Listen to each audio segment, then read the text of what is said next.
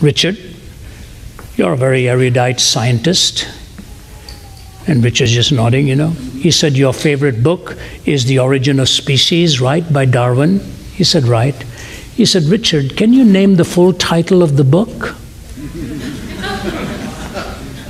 This happened live.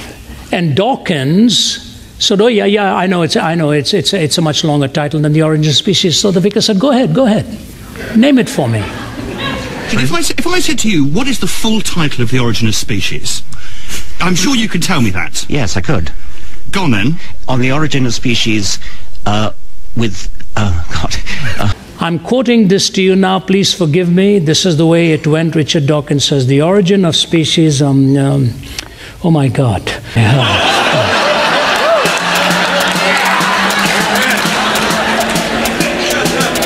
The ultimate proof of the sovereignty and omnipotence of God is that it even takes an atheist who doesn't believe in him to call upon him to remind him of the title of the book that helped him deny him.